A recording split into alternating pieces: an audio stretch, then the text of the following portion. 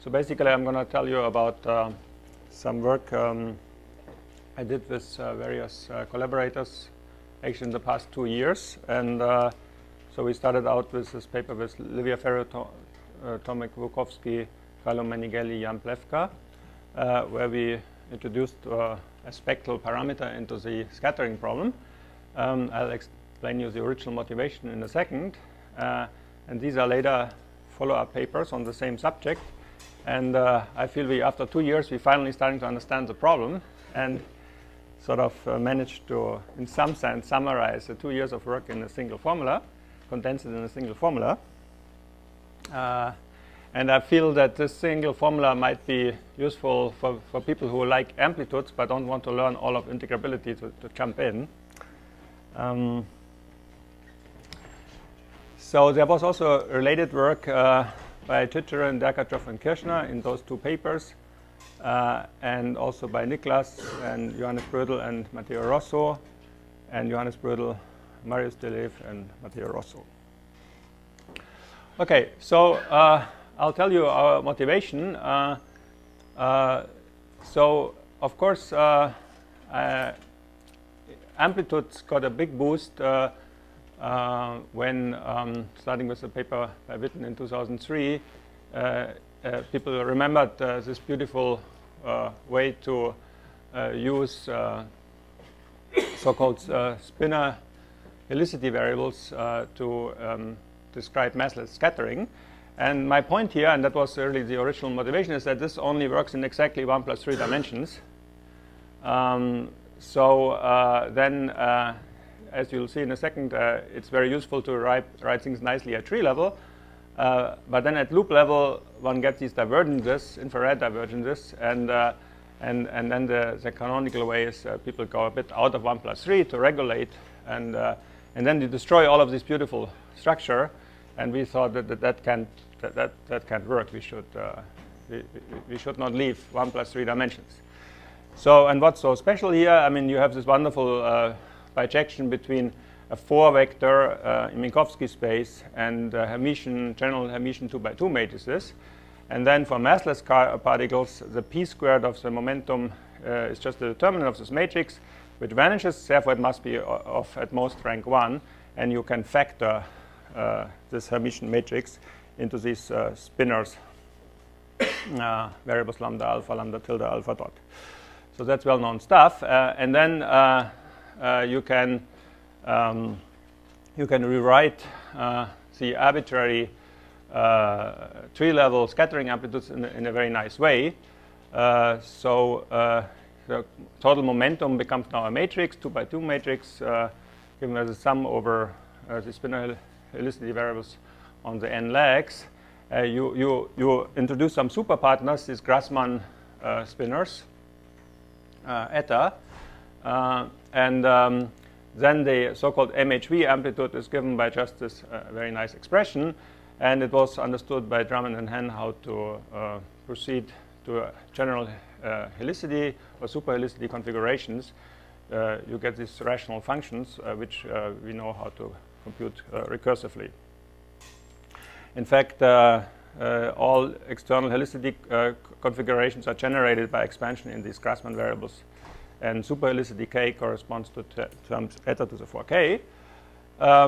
Now, then some people in the room reformulated this problem in a way that looks completely different. So switch of topic. Basically, we talk about Graßmannian spaces. What is this? That's a generalization of projective space. You take k-planes or k-subvector spaces in an n-dimensional space, and being subvector spaces should go to 0. And you say each such plane is a point on a Graßmannian manifold. You can show that is for real or complex vector spaces is actually a manifold, and these are the points of the manifold. And now a particular nice way to do things is to work with twistors, and actually super twistors, which you get formally by by a so-called half Fourier transform of the lambda into some eta tildes, and you form this super twister W, which transforms linearly under 3L4/4. And then this expression here basically gets reformulated into something that looks completely different as just an integration over this Graßmannian space. You integrate over all points. Now it's clear that on this k-plane you can choose an arbitrary basis, so you have a 3Lk invariance, which you should mod out because you want to count every point in the space on, with weight 1. You have a delta function which encodes the external kinematics. So C, the points are k by n matrices, and you just dot these external data, which is coded into these W's from the right into this matrix. Yeah?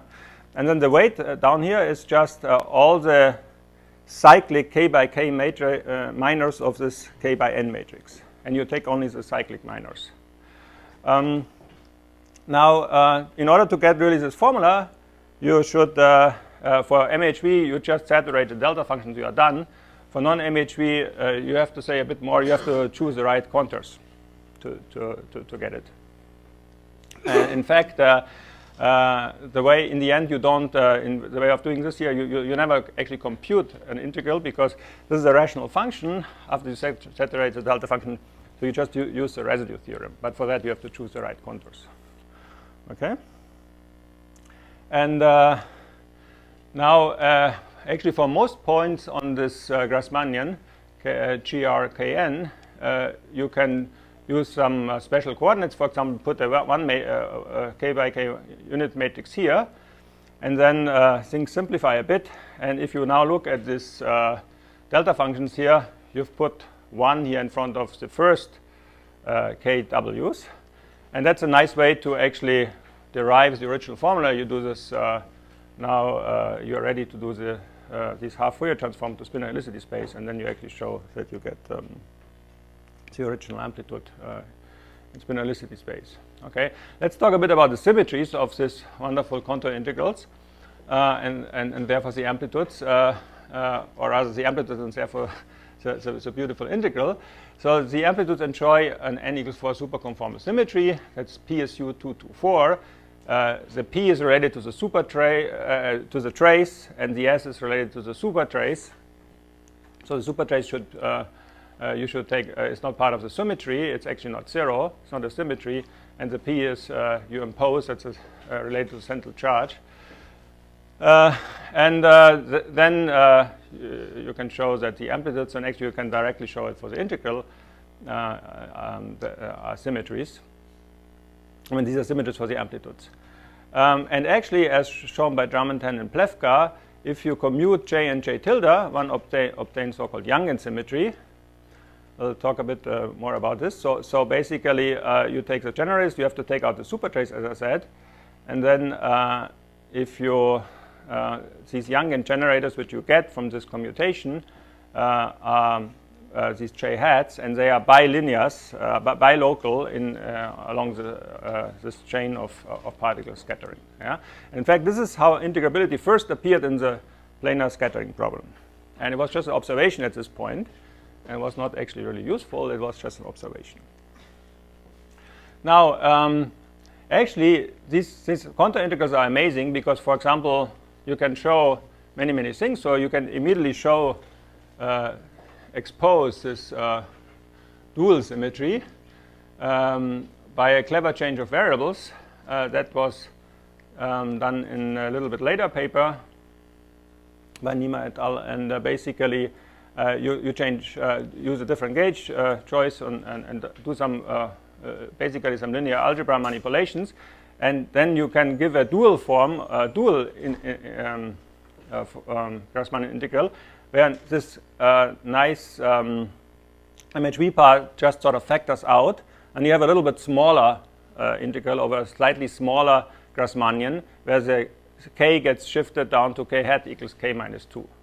Okay, and then you can show that actually now the data is encoded in supermomentum twisters. So now the data sits into this C dot Z. And that's the way to show dual superconformal symmetry on this Graßmannian level. It's just wonderful. Now I come back to what we did 2 years ago. And as I said, first we didn't quite understand it. Now we understood it much better. And I can tell you in a nutshell what we did. So basically, we should really look at this. Look at PSL4/4 and look at the trace, so the central charge generator. If you express it back in spinor helicity variables, you see that this is what one should call super helicity. It's basically the helicity plus a number operator of the fermions. Okay, and now for the amplitude to be a symmetry of PGL4/4, you just need the overall central charge to be 0. So on the algebraic level, and if you don't care about global issues, you can just imagine relaxing the local condition that the central charges at each leg should be 0. And then from this formula, you see that the physical interpretation of this mathematical manipulation is a deformation of the helicities. Maybe it's not so bad, because actually on the algebraic level everything works very well, and usually the helicity gets quantized for if you look at the global symmetry, because you want it to be integrable up to the group. Yeah. Okay. Now, if you go back to this Youngian algebra, this is actually something very well known, studied by mathematicians a lot. This Youngian also allows for a deformation, and you can actually express it in so-called evaluation representation. And basically what happens is that the j's are unchanged, and the j hats, apart from this bilocal terms, they get another linear piece.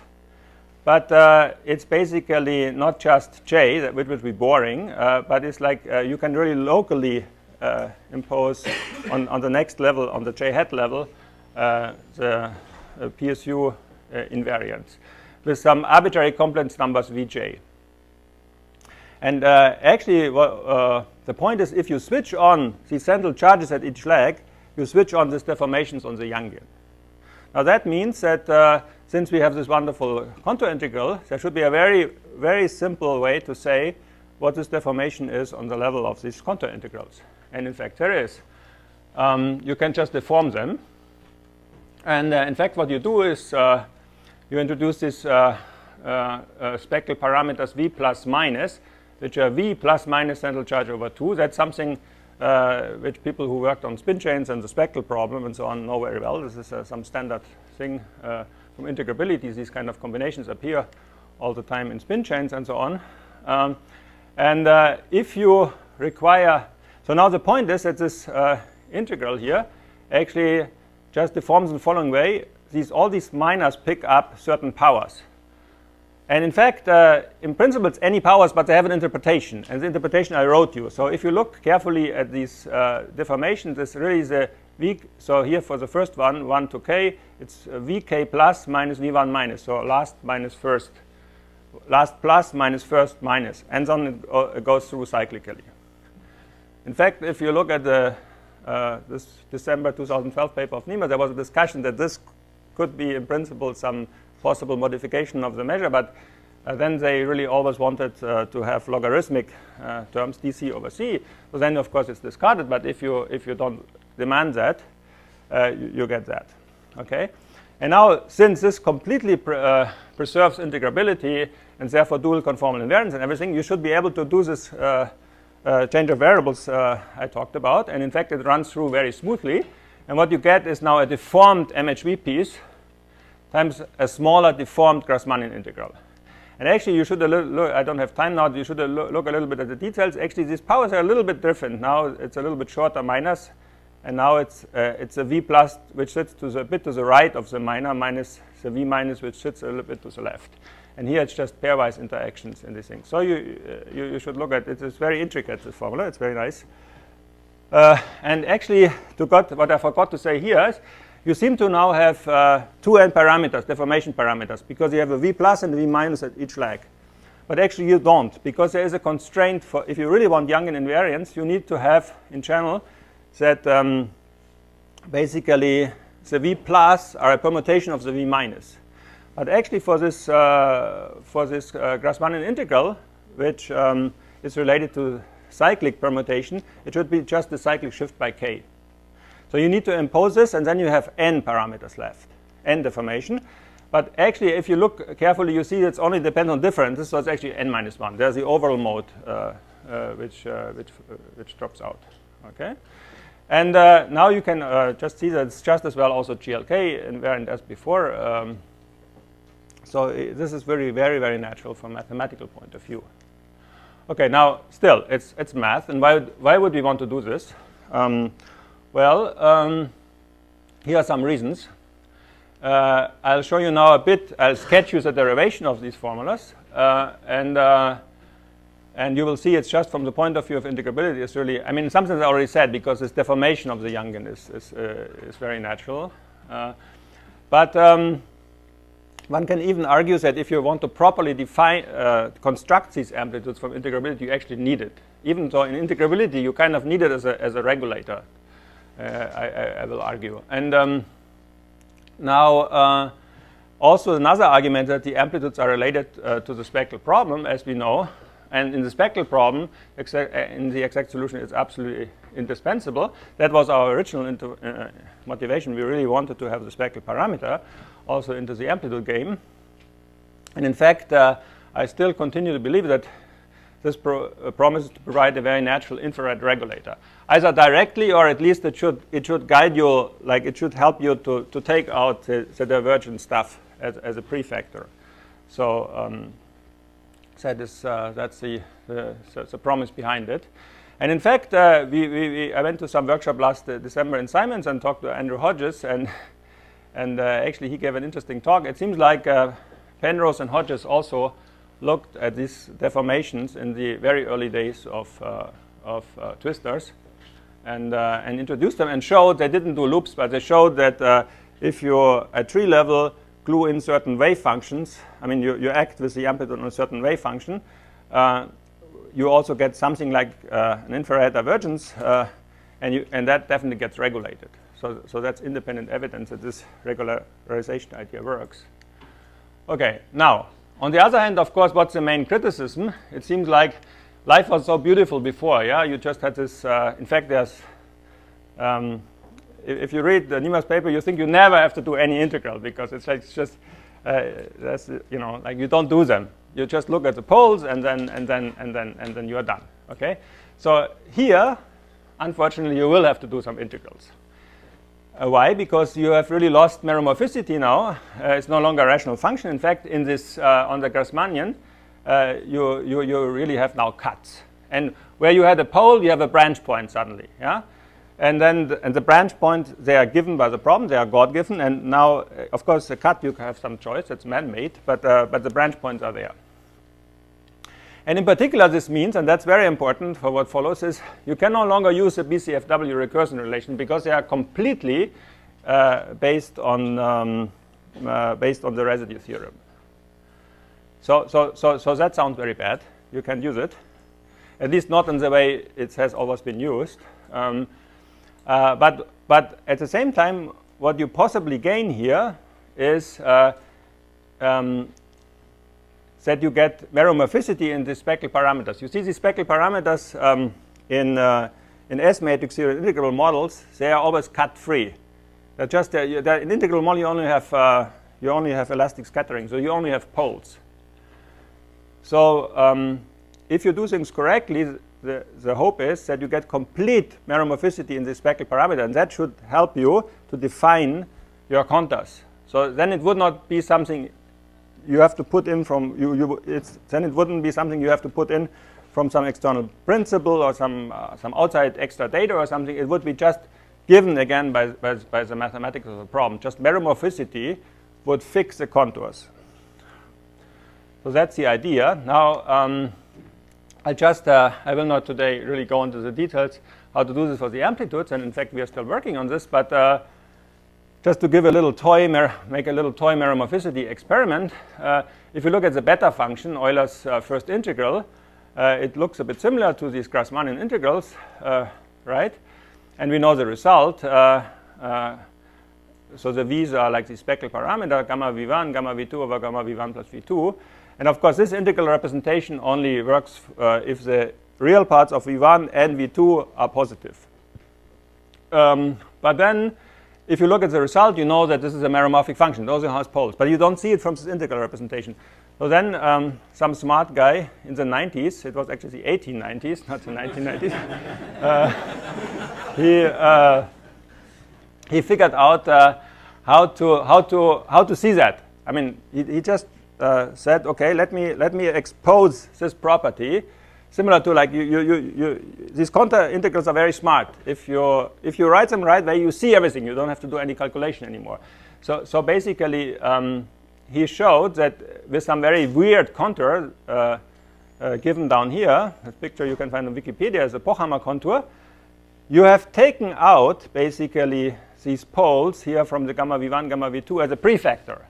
Yeah, it's just they sit in front, and you have a sort of a reduced contour integral which is completely finite, and you can put any value for V1 and V2. And the price you pay is, of course, you have a little bit complete contour, and it actually goes through the cut. So you shouldn't be, the other message, you shouldn't be afraid of going through the cuts. In fact, it's very easy to sit in amplitudes. You cannot do it with just surrounding cuts or something. That doesn't work. You have to go through. Okay? So that's a fantasy, and it's admittedly only a toy, but the idea is, can we sort of factor out all the divergences in this way? That's a goal. Okay? Anyway, now let me give you a little bit more technology how you derive these formulas, even though maybe you don't need to know that. I mean, you can just start playing with these integrals, I think, but still it's good to know where it comes from. Okay? So where does it come from? Well, basically use some spin chain technology. In spin chain, everything is always based on some so-called Lux operator and these monodromies. So you can think of these monodromies, these vertical lines are like the scattered particles in the scattering problem. And this dashed line is some auxiliary line. It's just for n/m and n plus n. So for GLN, it's an n times n matrix. It's a table of the generators, basically. So the test line is these symmetry generators, and the horizontal line is the thing you're looking at, the scattering amplitude. Okay, and then you can actually very nicely from this monodromy express Youngian invariance in the following way. You take this monodromy and expand it at spectral parameter equals infinity. Then you find 1. At 1 over u, you find the symmetry, ordinary symmetry. At 1 over u squared, you find the Youngian symmetry. And then you get higher stuff, which is related to so-called Serre relations, but that usually taken care of then. And then you can just, in a spin chain way, encode Youngian invariance by just saying, like a group, M is like a group-like thing, M on the amplitude is 1. That's all. M on the amplitude is 1. And that's Youngian invariance. Okay? So then, it becomes sort of a spin chain problem. In spin chains, we would take the trace over M, that's called the transfer matrix, and we would try to find the eigenvalues of the transfer matrix. Here's a bit different. Here it's a little bit different problem. It's actually sort of n times n eigenvalue problems, and you want the eigenvalue to be 1 or 0, yeah, because there's a delta AP here. So you prescribe the eigenvalue, and then solve for psi, and you have to choose your monodromy properly, and that's related to choosing these spectral parameters. And when I said before that it's natural from integrability, these spectral parameters that sit in these legs, and each leg has one, and Young-Baxter is satisfied no matter to what value you choose these, put these values. So it's very natural. And actually, in people in spin chains who compute correlations functions, for spin chains now, they really need these parameters, otherwise way too singular to compute any correlation function on the spin chain. Okay, so yeah, so there's a nice graphical way. You just pull through this test line, and that's this equation here. Okay, now you could do some beta ansatz. We did this in this paper, and I'll be brief on this because it's like a spin chain problem. You can do some beta ansatz, and in the end of the day, you find some very strange 2-point invariant, which I guess is just some propagator, a Z particle going to a W particle or something like this. And then if you look at 3-point, if you solve it for 3 sides, you immediately find these Hodges vertices, but the deformed ones. Yeah, and if you do it for GLN, you find some GLN version. If you do it for 4/4, you find exactly the correct Hodges versus for PSU 224. Okay. Now, yeah, so that's that. Now, what's very nice is from this Bethe-Ansatz, what you find is that certain Baxter polynomial, that you find a certain Baxter polynomial, and you find the Bethe equation in the end tells you that the Baxter polynomial where the zeros are the V plus should be the Baxter polynomial where the zeros are the V minus. Now, what does this mean? That means that the V plus have to be a permutation of the V minus. And that's the thing we said before from Young invariance. So you see it just pops out from the Bethe-Ansatz here in a very unexpected way. I mean, you get this condition for Young invariance here. Okay. And then now I'm already running out of time. So actually, basically, this Hodges value, you should read Nima et al.'s paper. Yaroslav et al.'s paper. You have this nice interpretation of these on-shell diagrams in terms of permutations.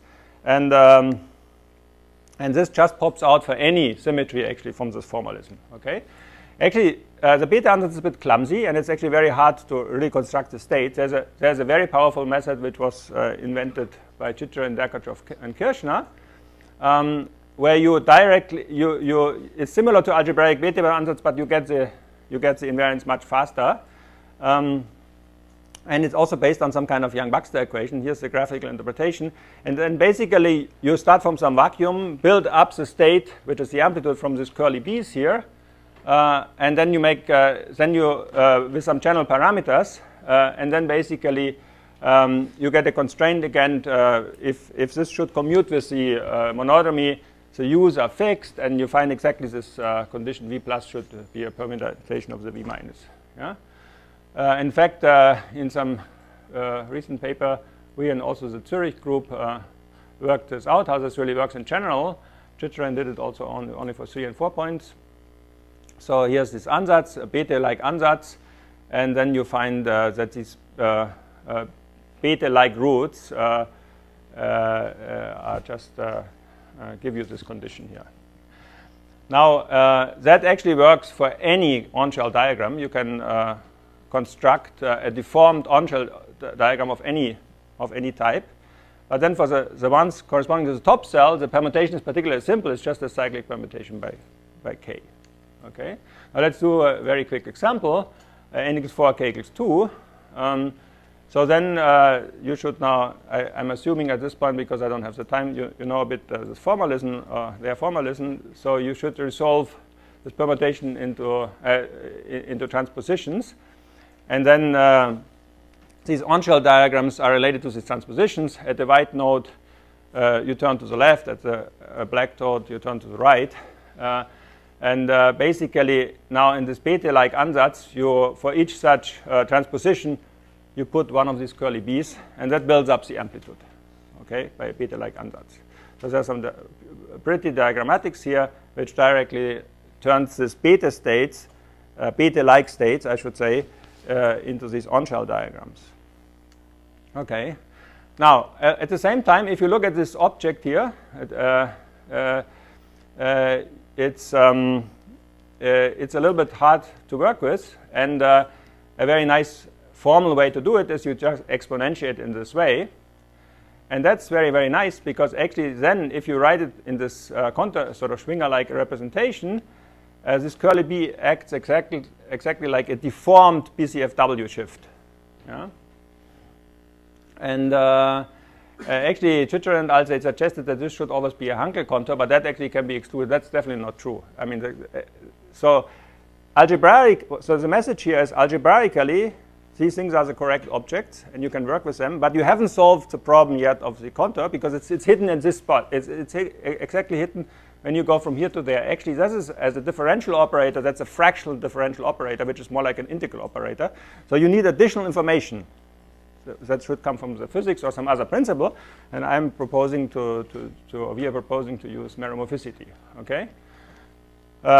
Anyway, so Hankel doesn't work. And by the way, again, talking to Andrew Hodges, if you look at these early papers by Penrose, amazingly, he also has this object. I'm almost done.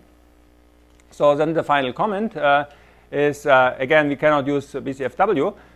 Now, actually, there was some papers which where it was claimed that the whole thing doesn't work for non-MHV amplitudes, because if you deform individually the on-shell diagrams and try to add them up again,